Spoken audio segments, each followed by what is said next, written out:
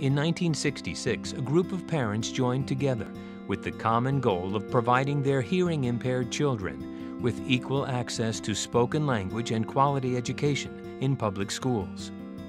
Shortly after, the Capital Region Education Council adopted the program now known as Soundbridge as its first special education service provided to school districts. There weren't that many kids. There were 5 to start.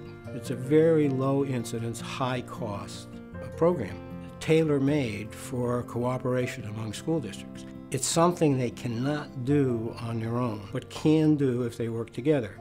One of the major CREC abilities is to get people to work together, to share their resources.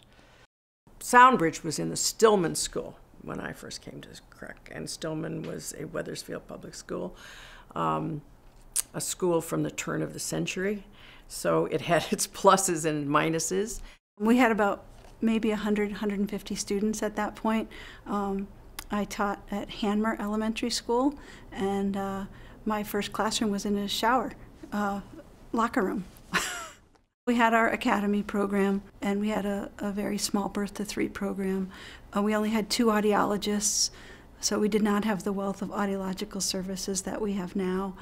When I came to CREC, Jenny Hume was the director. She was the kind of leader who had the passion for what she did and knew how to move her organization forward.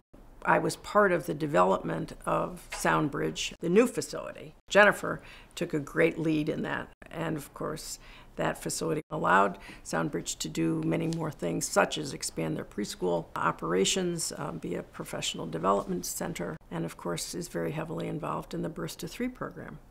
We try to be very dynamic, change to meet the demands, and we serve more students within their home districts. Over 93% of students are served in district, and we serve over 600 students now. You know, Soundbridge does God's work. You know, as I've said on numerous occasions, I can only imagine, you know, the conversation that goes on between parents when they find out that their child has a hearing impairment and all of the concerns that they have about the child as they're growing up. Then their child goes to Soundbridge and finds a way to communicate in such a way that all of the doors will be open for them. There's no greater gift, you know, that you can give to a child.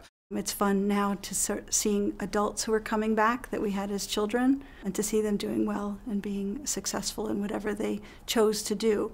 It's exciting.